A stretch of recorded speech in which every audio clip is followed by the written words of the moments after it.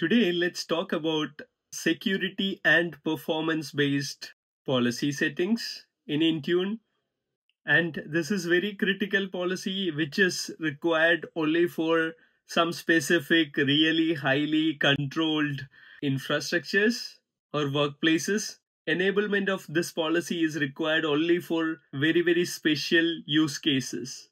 We are here talking about disallow cloud notification policy settings. The primary functionality of this policy settings is controlling the cloud notification from the cloud services on Windows devices. When enabled, this policy prevents applications and system features from receiving notifications sent from the network using cloud services. In the background, this policy settings use Windows push notification services and notification polling API.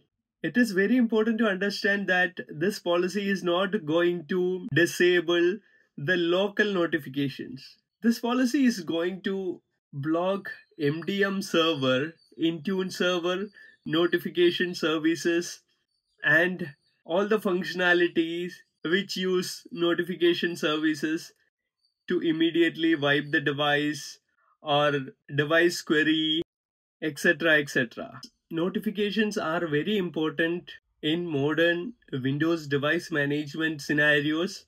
So, if you want to have a very controlled network infrastructure and very controlled workplace infrastructure for some of the use cases, yes, this is the policy which you can enable.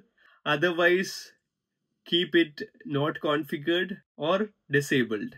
Let's go to Intune portal and navigate to devices, Windows, configuration profile, create a new configuration policy, and then use settings catalog, select notification category. Under notification category, select disallow cloud notification settings.